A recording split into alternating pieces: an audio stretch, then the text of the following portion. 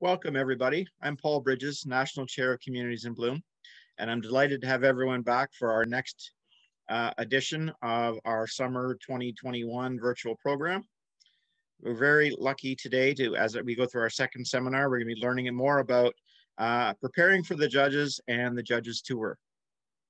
In August, we'll be hosting our last summer webinar, and we hope you can participate then as well. And we'd like to thank all of our Communities in Bloom sponsors and partners at this time for their contribution towards our 2021 virtual edition. Their support and support of our registered communities such as yourselves is truly appreciated. Without everyone here, we wouldn't be able to make this program the success it has always been and will continue to be as we continue to work together. We have many different, I think we have 7 countries online today, as well as a number of states and provinces. So welcome across the globe. And today I'd like to welcome one of our CIB judges, Bob Iveson from the UK. And Bob's going to share his insights into what goes into a well-crafted CIB judges visit, so your community can receive maximum benefit from your participation in the CIB program. Being prepared is key to offering the best judges tour possible. As we go through today, please feel free to ask your questions in the question and answer feature. And you can do that. We'll do our best to address them all as we go through. You can find that feature at the bottom of your screen. And if it's disappeared, you just need to hover your mouse over the bottom center screen and it should pop up again. And said between, keep checking in the chat sections. We'll answer some in text. We'll answer some live as we go through today. And now today I'd like to introduce our speaker, Bob Iveson. I've got to know Bob a little bit over the last 2 years, and I know he's got a wealth of knowledge with a career in horticulture spanning over 50 years. And in that time, he's gained a vast amount of experience and knowledge. He is happy to share his knowledge through the CIB program. And Bob started his career with the Royal Parks London, following by study at the Royal Botanic Gardens, Kew. He then worked for various local authorities in and around London, culminating as the head of service position for the London Borough of Enfield. These last 15 years, he formed his own company, providing strategic and management support to park services and other government agencies. Although retired, he's still active and involved in many horticulture-related programs. Bob will be focusing on landscapes today. And Bob, thanks so much for taking the time to spend some time with us this evening. Okay, thank you very much, Paul, and welcome everybody to this webinar. Just looking at the list of participants we've got here, it's a little bit overwhelming. I think we've got 80 participants with 7 countries around the world. So welcome everybody, and whether it's good morning, good afternoon, or good evening, welcome. Right, if I can now share my screen, hopefully we can run on with the program. Okay, here we go. Right, Communities in Bloom, the judges are coming. So here we are, here's the introduction. So first of all, I mean, what is a judging tour? Well, let's first of all say that it is not a test. This is really, it's going to be an opportunity for you to showcase your community and all the good work that you've been doing over this last 12 months or more. And making sure that your community can grow and develop into the future. So, and it's also an opportunity for you to exchange ideas. The judges that are coming to see you are well experienced and well versed in this program. And so really take the opportunity to talk to them, listen to them, what they have to say, the suggestions that they make as they're traveling around, and don't be afraid to ask questions. So typically there will be 2 judges coming to see you and evaluate. They're not judging, perhaps 2 judges is too strong a word. They're going to be assessing you and really evaluating what you've done over the last 12 months. Now, you might think judges are 2 characters coming along that are going to really have a good time and wonder what on earth is going on. But I think what I'd like to think is that 2 characters that are going to turn up are going to be there to help and support and help you put things right. Batman and Robin might be a little bit too strong, but I'm the one in grey that you can see on the screen there. So while on the evaluation tour, they will also give the opportunity to speak to the media and participate in other social media activities. Either in front of camera, as we see here, or it could be a radio interview, or just purely a reporter asking questions and reporting on what's going on. But they are there to help and support you in what you're doing over that judging time. So formulating the tour, what you need to be thinking about is really study that evaluation grid that you will have received. There's lots of context there that you need to really think about and really understand how you're going to get across to the judges what you've been up to. You've got to ensure that all the criteria that are on that judging grid are actually being met. And in fact, the judges will visit to assess you. You need to identify the projects and sites and set an itinerary. Be clear what it is you're wanting to show the judges. You need to plan the tour properly. The timeframes, the fallback route, meals, comfort breaks, that all needs to be accounted for. And if you need to show all the different aspects, and many of you have got lots to see, if you're going to ensure that the judges see all of those things, you make sure that the timescales are right to do that. Inevitably, you might come across some bad weather. Plan for that too. It could be either just providing umbrellas to walk around in the rain, or it could be actually, if it's so bad, is ensuring that there's an indoor activity that can be assessed. You've got to ensure that every minute counts. Determine who should accompany the judges and what they should and who they should see on the route. And importantly, rehearse, rehearse, and rehearse. You can never be too well prepared for a judge's tour. You will need to prepare your profile documentation and the itinerary, because that needs to be provided to the judges in advance anyway. You need to check with CIBHQ, and we have Sonia on the line today, or the judges directly, about if there's any special needs they might have. And that needs to be accounted for within the tour itinerary. And as I say, make sure every minute counts. You can never be too prepared. And again, rehearse, rehearse, and rehearse. It's going to be so important. You've got to be prepared for every eventuality, because inevitably something will happen which is going to impact on your itinerary. And if you've been rehearsing and preparing for that, you'll be able to take those elements in your stride. So pre-tour, so before the judges arrive, there are two items that need to be dealt with. First one, as I say, is the copy of the profile book. And now that could be a nice big glossy item that is going to be a pleasure to read and keep on the bookshelf at home. Or it could be a simple, produced on your PC at home, which is available to the judges. It's the content which counts, not the presentation. And then the second item is a tentative itinerary of the tour. The judges will need to know where it is they intend to go, because they'll want to do some pre-planning themselves, looking at what sort of thing they're going to be seeing, where they're going to be seeing it, and how long they're going to be seeing it. If that's on an itinerary up front, it makes the judge's job so much easier.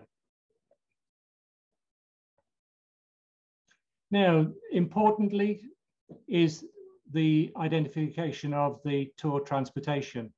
You need to ensure that the judges can get from place to place safely, and also that they can see what it is that you're trying to show them. Also, that they don't want to be overwhelmed with a whole battery of people asking questions, making suggestions, look at this, look at that, have you seen this? I've got something else to show you. A vehicle like this is ideal.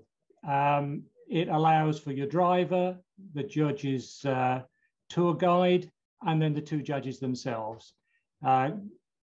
it's going to get around, it's going to get into places, and you're going to be able to make sure the job is done properly. Now, that's, as we've just shown you, is an ideal sort of vehicle, but it depends on the terrain and what it is you're going to be showing us.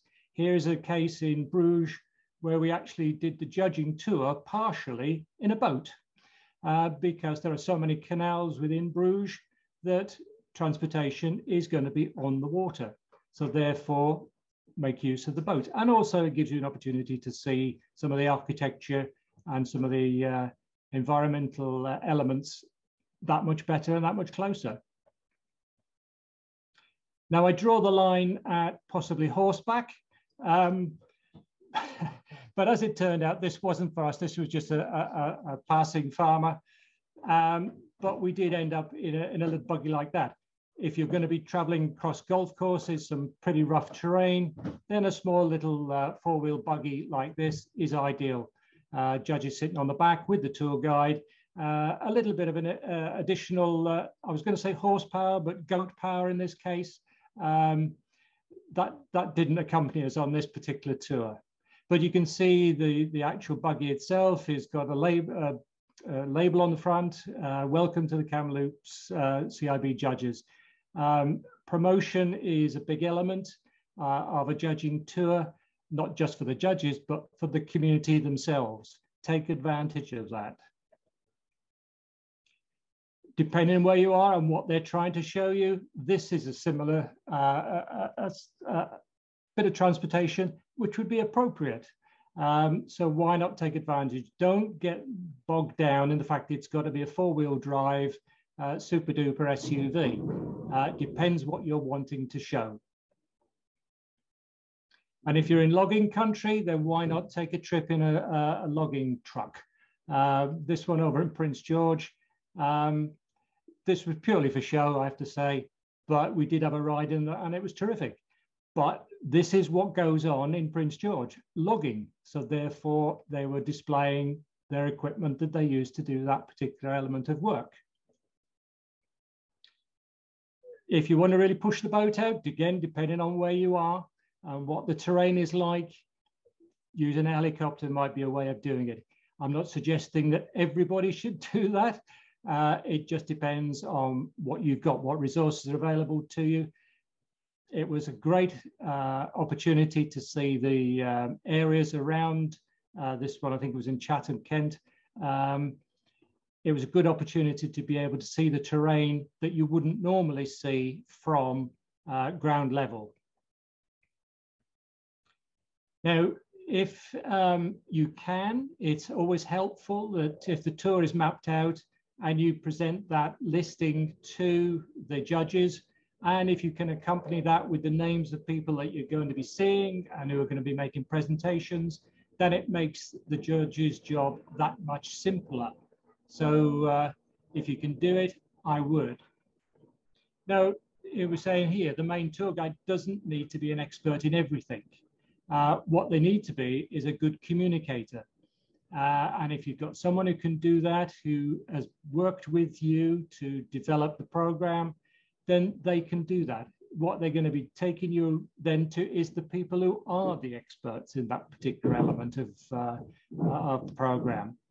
So it's someone who's a good communicator and is able to point out and draw in a good chairman effectively in what you're doing.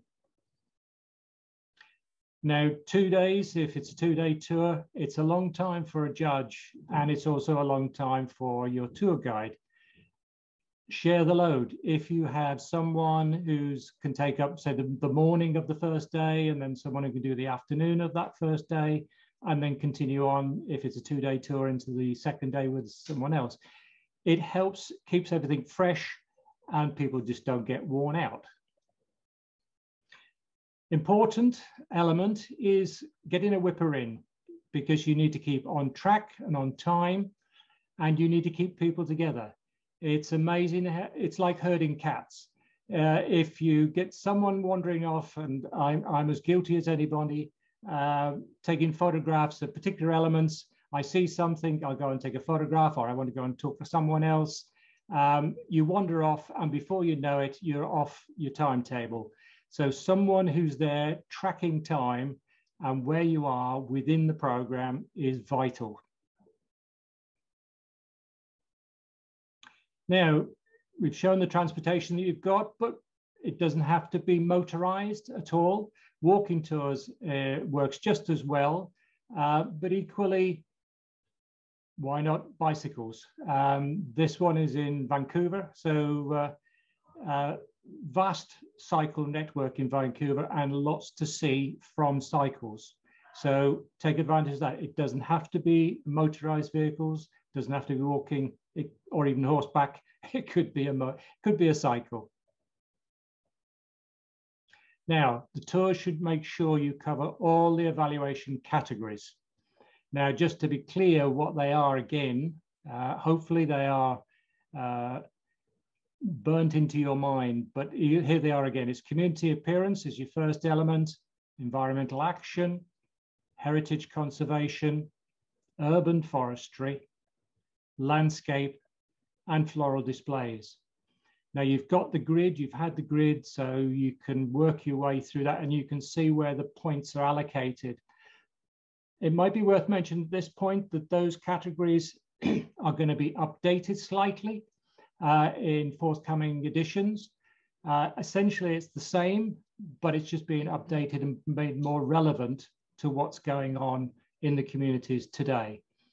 But essentially, it's those 6 elements and work on that. Okay, so typical arrangements once the judges arrived on site. First of all, they need to be met somewhere. It could be usually the airport, local airport, or it could be the rail station or even the bus station. It's wherever it is, but there will be a local meeting point. And then you need to take them through to wherever it is they're going to be staying for those day or two they're going to be with you. Got to check in, make sure everything's comfortable and prepared for them. Now, it could be a simple, straightforward, simple hotel room such as that. Or there again, it could be actually the judge's accommodation. This happens to be in Northampton in the UK. This is the judge's accommodation for the local county court, where the judge stays whilst he's presiding.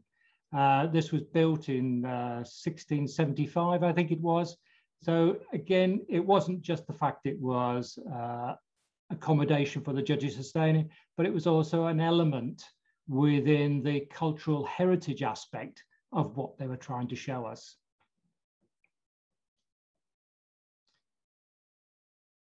You could take advantage of the fact that once the judge had been picked up from the airport or wherever, that the drive from that pickup point to the hotel is actually going to be part of an orientation process.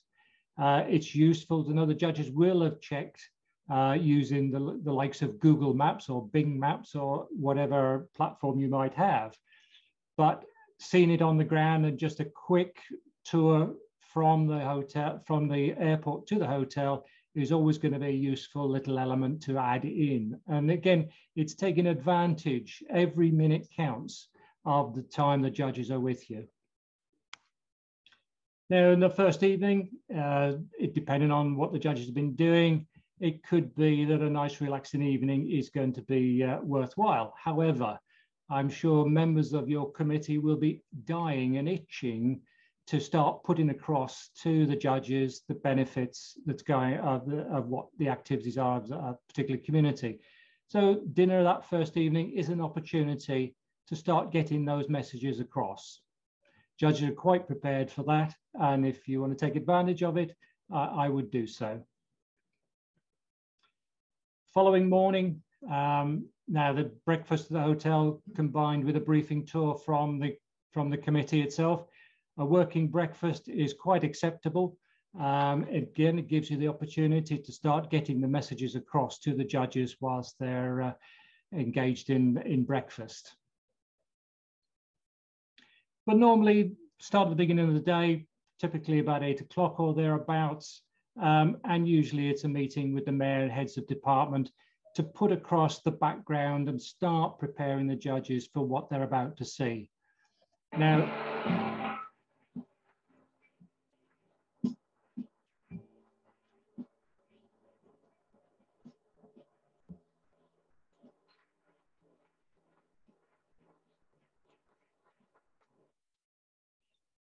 Now, I'm not suggesting that that's the typical reception that judges would receive. It was very nice and very enjoyable, and certainly showed the fact that the whole of the city staff were actually involved and engaged in the program. It was certainly a surprise, but nevertheless, it certainly made an impression, and it certainly made the rest of the tour more interesting and exciting, because you knew that everybody was behind the program. But normally and typically what you might have is a meeting with the mayor and heads of department and talking about the program and talking about their efforts over the last 12 months. This is Seonbuk in Seoul in South Korea. And there we are, because of the language issues, we actually have an interpreter as well. So it doesn't matter what the language, and I know we have some overseas guests today, so it doesn't matter what the language is, as long as there is an interpreter there to help us understand what's going on. So this is a typical arrangement: breakfast, after breakfast, a coffee, a chat. The mayor's telling us all that's been going on, and the heads of department using a presentation format to show us what's happening. As we're going around, we obviously will be stops, and that's where the knowledgeable individuals will be. They're the ones who give us the detail of what the program is about, what the projects are about, and what you've achieved to date, and what your program for future development is going to be. Very important. You also have very skilled, knowledgeable, and dedicated staff. And in this case, in Kamloops, Gay there is probably the driving force behind what was Kamloops in Bloom at that day. Taking a bit of time out, because it can be a tough time. It's a very exhausting time. We want to try and make light of what's going on. And equally, from single units like that of entertainment, you get large community events like this. All the different communities, sections are involved, they're participating. In this case, it's a little picnic, but they're all there showcasing what they've been up to. A joy to behold. Now again, taking every opportunity, and lunchtime is no exception, that if you get various community organizations to come together and make short presentations, always very useful, very helpful. Over lunch, so it could be as straightforward as this, sitting down at a table and just people talking to you and expressing all their views. Or we could get something a little bit more formal with a dinner being prepared, lunch being prepared. And we don't mind what guests come along. In this case, it's Queen Victoria has come to join us for lunch, again, Chatham, Kent. But the importance of this was not just the fact it was somebody from the local Dramatic Arts Society coming along to tell us what Queen Victoria did, but it was about their cultural heritage again, what the activities were within the community. So again, every opportunity is taken by the community to get across the messages. Now, we need to make sure that that schedule is kept going. So it may be that you've got to adjust the stops to make sure you keep within time. Getting the judges back to their accommodation about 4 o'clock is a useful time, because it gives us the opportunity then to start the preparation for the drafting of the report and the evaluation grid. Very important. But then that doesn't stop at that point. Usually there's an evening activity. So it's going to pick up from the hotel to take us somewhere. It could be in a little limousine like this one, but equally it could be a little buggy or whatever. What you're doing is you're getting us from one place to another. Because in the evening, it's a little bit of a time to relax in a way. And again, the opportunity for community members to talk to judges, explain what's going on, and I suppose impress upon us the value of Communities in Bloom to that community. In this particular case, I think that's being done to the full.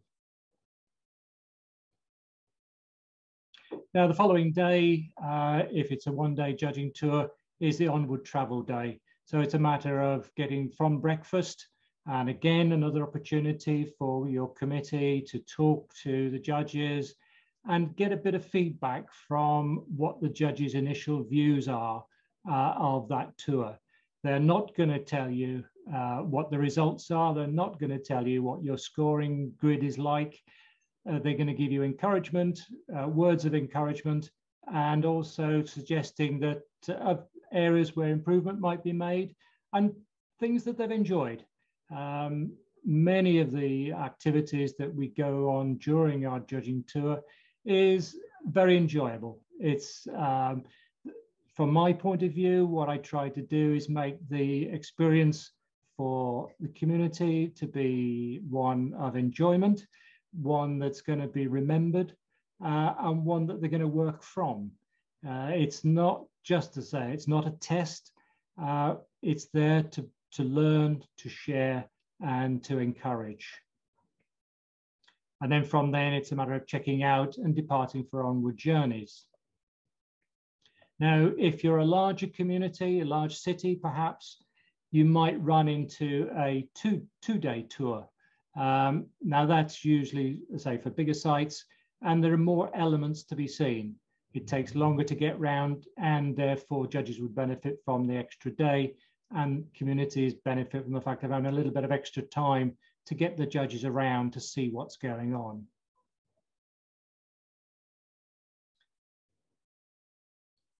But what one has to be careful of is not to oversaturate judges. You can have too much of a good thing. Time is vital to ensure that you are keeping on track and not swamping. Part of the whipper-in job to make sure that it keeps going, but if there's too many things happening at once, or you're seeing the same thing many times, it's not going to help anybody. So what did not work so well? I'm just saying that important allocations of over an hour in some instances on one particular project doesn't help. It's useful to see and get in there and have a look, but if you're going to spend over an hour, it needs to be something special, so be very conscious of that. Some communities have numerous population centres. As I say, avoid repetition. It's no good going to one centre and seeing something and then going to the next centre and seeing it again. So we've got to be careful not to have that repetition, because it's really wasted time. If you're going to go to the next centre, make sure it's something different, and also ensuring that you are picking up all the elements of the grid.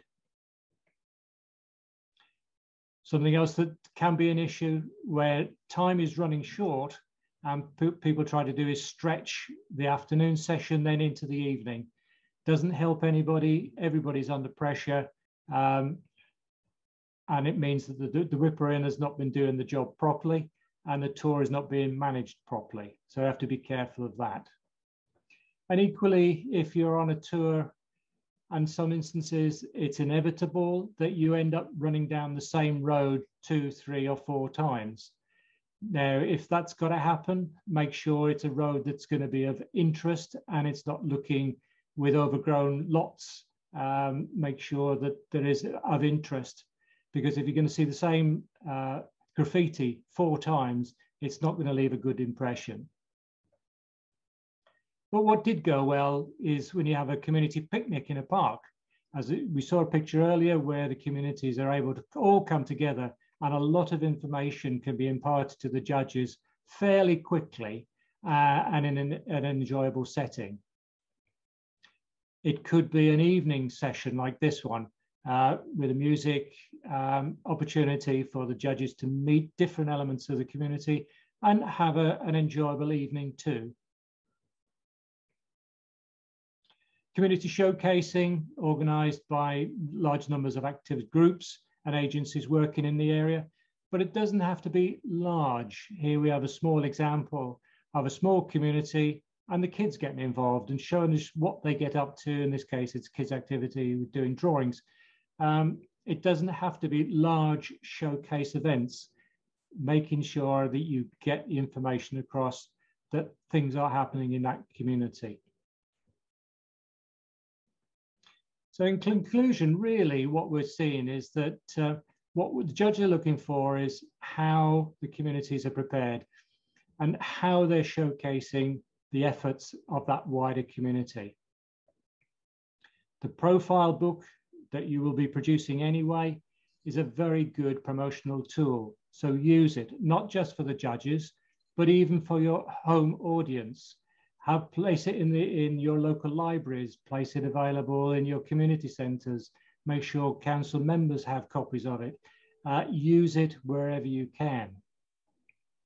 Now, judges have seen some outstanding things over the tours and over the years. I've seen some tremendous examples of good community working, but that's all down to your hard work.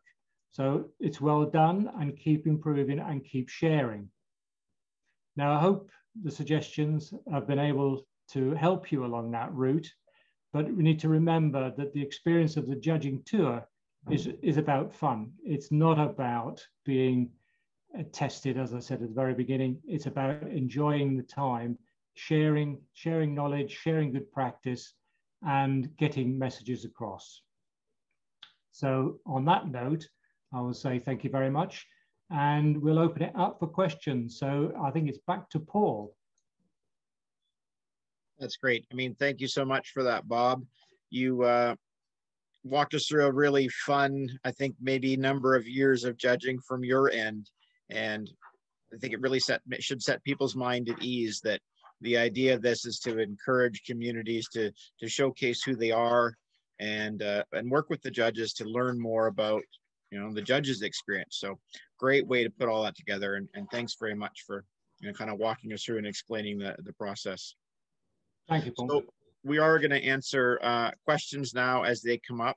So just to remind people as we come through, if you hover your mouse over the bottom of the screen, the question and answer section should come up, and we'll see what we can do to answer questions. I do believe a couple came in the background, and as we sort of wait for people to ask in, I know one of the one question that came in earlier, Bob, if you give us one of your, there's probably many, but one of your favorite memories from a judge's tour. Oh, goodness. That's a tough one. That is a tough one. I've been judging now for, I think I've done probably 10 tours, I think, over the years. And each year you see something different. So it's difficult to say that's the best because all communities are different. They've all got different challenges that they're working with, be it financial, environmental, community pressures generally. So it's difficult to say this one is the best. What can I say? I think the best, I put it generally, the best ones I've seen is where communities have been working together, both the city itself or the municipality, the community, the business communities, the service groups, and individuals. And you see some very challenging situations, high density residential, where you have a small youth group operating with youth workers, creating allotments and recreational spaces around the base of tower blocks. Now that's something that's quite special, because they've been working with tremendous pressures, not just say environmental, but a lot of social pressures, and to see them out there getting stuck in and enjoying working in the garden and producing things that they're then going to eat. So that's quite special. You can go to other places which have got very plush, highly residential spaces, and you see individual experience coming through, and the quality of the work that they're producing is unbelievable. It's very difficult to say that's the best one because there's been so many different things that I've seen over the years. Oh, that's a great one. Thank you. Next question that's come in is from Colleen McGregor, and she is asking, what is a good way to present events that happen in other seasons? And as examples, she's asking about, if there's a winter carnival or a springtime shoreline cleanup.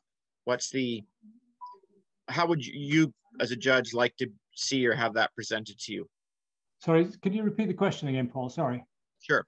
So if there are events that happen in the community outside of the time you're judging, like such as a winter carnival or like a springtime shoreline or waterfront cleanup. Yes, I mean, obviously the time of year that the judges are visiting during the summertime, you're not going to be able to capture everything. So I think the thing to do is ensure, you could put it onto a video and show the judges during one of the presentation sessions that they have. You could put it into the your community book and show the photographs, but have someone present and that particular element to the judges. Could be virtually, as we're doing now. It doesn't have to be actually there on site. So if something's been happening outside of the judging time, make a record and then show the judges. And that record can be in all sorts of formats, but just make sure it's there and in front of the judges. Okay, that's great. Thank you for that. And I understand in the background here that you actually all pound into the swear jar for using the word profile book and not profile document. So we'll cover that for you today, Bob, but just for today. Oh, thank you very much. Yes. But what ideas would you recommend to encourage community appearance improvements in residential and commercial areas? What would I recommend they do to encourage people? Mm-hmm. I think in the first instance, it's getting people to understand that there can be an improvement. I think also showing by example. So if the committee is able to do some work within that locality to show how improvements can happen, get one of the residents to actually take on board what's happening. So it gives them a practical example of what can be done. And it's like many things where you have an In Bloom program operating. If one person does something, then the neighbor sees how that impacts on their community, and then the next one, and then the next one, and it will spread. A little bit of a campaign in advance. I don't know quite sure how you would do it over in Canada, perhaps, but leafleting over the local radio, if you have that facility, or even local TV. Get the message out that this is going to happen, set a date, and then start the program. And then it'll be amazing how people will actually latch onto that, and it will then cascade out beyond that initial starting point. Fantastic, thanks for that. And I see Lucy Chang had suggested as well on a pre-judging day, as back to our previous question, in case of inclement weather, not just off season, another thing, if you get into a poor weather day, as you're preparing for the judges, do a video. And with our phone technology now, it doesn't have to be professionally done, but a video to take the judges through. We would have normally shown you this, but due to weather, we're going to shorten, change, or alter the tour. That's right. I think that's an excellent idea of Lucy's there, is because bad weather will happen, hopefully not too often, but it will happen. So it's a matter of being prepared. And as I said very early on, is think about every eventuality and be prepared to deal with it. And having a video and presenting that to the judges is an excellent way of going forward. Excellent. Got a great question here in the chat, Bob, and it is, what is one of the funniest or most unusual things or unexpected things, I would say, that it's happened to you during a tour? I could say, yeah, trying to get me on a horseback, but yeah, funniest things. Goodness me, that's caught me. I don't know. I couldn't say what would be the funniest thing. I would like to think that the judging tours that I conduct, hopefully that it's going to be fun and amusing. Hopefully people will think back and say, okay, yes, they came to assess what we were doing, but I also want them to be able to say, and that wasn't a bad couple of days. We enjoyed that. So it's not so much what I think might be the funniest or the most amusing time. I would hope that the community themselves would be able to think back and say, yeah, that wasn't a bad time. We'll invite them next year. Fantastic. See, David Solos chatted in the background. He said, the judges arrived 10 days after the worst hurricane to hit them happen in years. The hard work paid off in the preparation. A benefit of the program was it motivated the cleanup operation to get into high gear. So that... I think that works. I'm not quite sure where David is from. I believe Goderich, Ontario. Okay. Well, I had the privilege of judging Calgary about, I think it was only about 6 months after they had their floods a few years ago. And the tremendous work that was done by the community, and when I say the community, it was the whole community. It was the municipality, it was the businesses, it was the individuals within that community themselves, and how they had used the Communities in Bloom program as really as a catalyst to bring people together and put right what went on. And the amount of work that actually was undertaken in that few months before we arrived to judge was tremendous. And I think that year, because of the amount of work and effort that had been done, I think we as judges on the day recommended a special award for them. So we take account of what's gone on. If it happened to have been the hurricane, just before we arrive, we understand that, and the assessment that's made takes that into account. But what we're looking for is, how is the community going forward? Fantastic.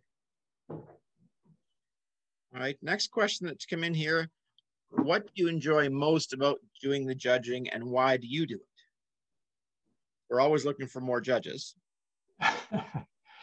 I think judging is a tremendous way of learning. I said right at the beginning, it's about exchanging ideas, exchanging good practice. So I hope I'm able to take to communities those good ideas and that good practice and share it with them. And equally, when I'm there doing the assessment of them, I'm picking up new ideas. Because there's always something new. You're always learning something. And I can then take that to the next community that I go and judge and impart that information to them.